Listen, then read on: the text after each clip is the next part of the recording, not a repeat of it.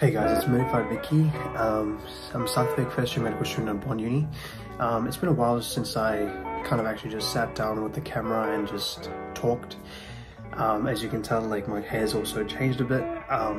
So in this video, I want to focus more on how to apply to Bond, because, you know, it's that time of year again where applications are about to open in a couple of weeks, and it's kind of scary to think that, you know, it's already been one whole year since I've applied. Just feels like literally yesterday that I applied. And yeah, so what I wanted to cover in this video is kind of outline sort of the application process. I've been getting a lot of messages from, you know, a lot of people the past few weeks and past few months about, you know, their decision change to apply to Bond. So I thought it would be a good idea to kind of release this video closer to the application date, where people can actually, you know, are thinking about applying and they're going to search on YouTube to apply. So I'm going to break down sort of the timeline of how things are run and how they ran last year, so you can get a sense of idea as to how they might run this year. They might not run that way, but they might. So let's get straight into it. So firstly, you have around the end of January, so around the 22nd to the 27th of January, you have the application times that are open.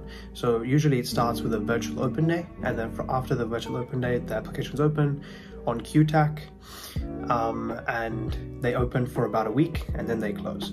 So it's a very short amount of time compared to what we have here in New Zealand, where you actually have sort of months, I think, for you to apply to your clinical program, but that's just how Bond does it, so that's what we have to get used to.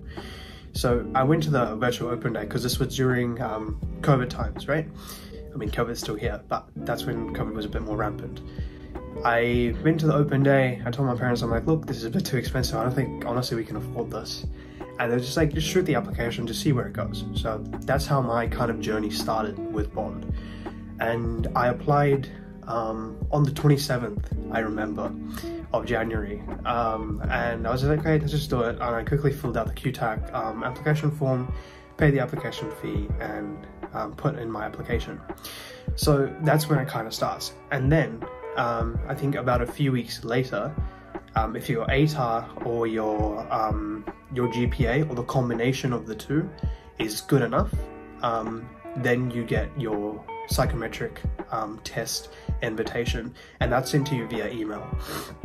So we'll say something like, congratulations, you've gone to the next step, and here's your interview, your psychometric test invite.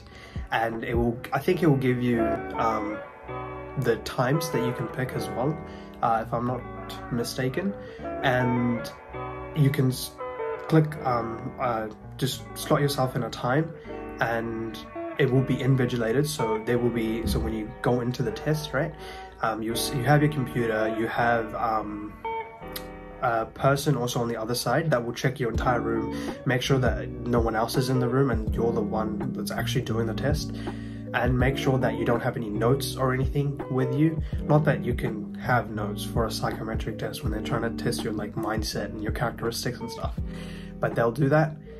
And after that, you'll do your test, and obviously if you need any help or advice for preparing for the psychometric test, don't hesitate to contact me.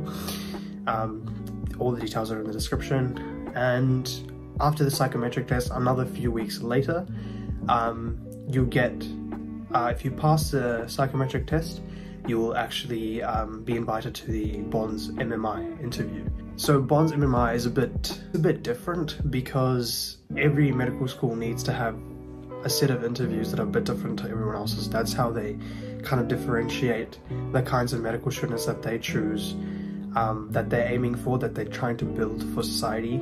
So Bond is a bit different to the other ones. And so Bond has fewer stations, but the questions are also a bit more kind of generalized, a bit more the ones that you can prepare for, unlike the psychometric test. So I'm also asked regularly, you know, how do they cut down on the applicants, or how do they select the applicants rather? So every time Bond goes through with the through the selection process, they cut down about 50% of the applicants. So So for example, say that 2,000 people applied via QTAC.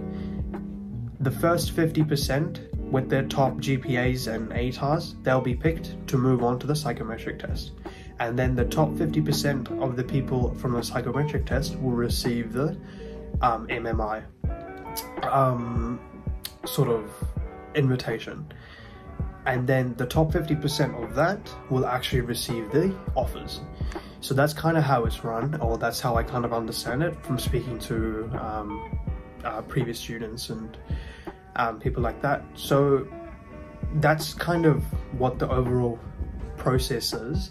I'm going to be making more videos on the psychometric test and the MMI, Bond-specific MMI later on. So it will be released in the next few days from when this video is going to be uploaded. So stay tuned for that. I know a lot of people are messaging me about the psychometric test in particular.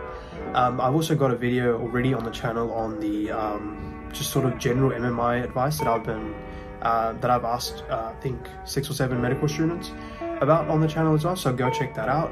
It's very useful. I wish I'd known that advice when I was applying as well. So yeah, I hope you guys enjoyed the video. I hope it was useful. So again, if there's anything that you need sort of help with or advice, feel free to reach out, and I'll see you guys in the next one.